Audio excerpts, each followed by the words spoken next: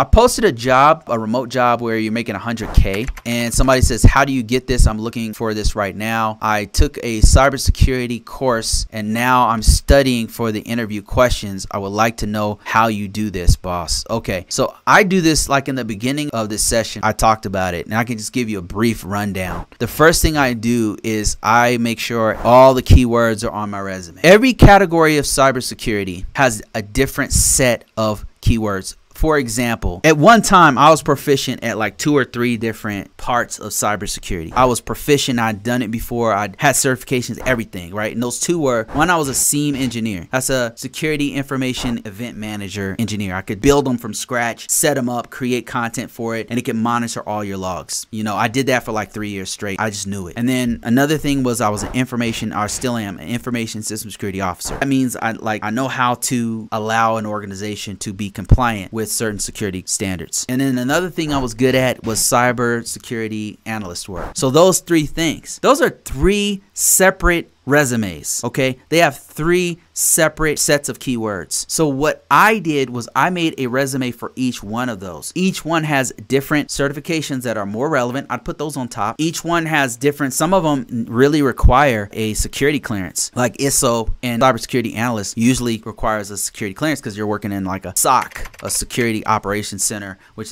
has classified information and blah, blah, blah.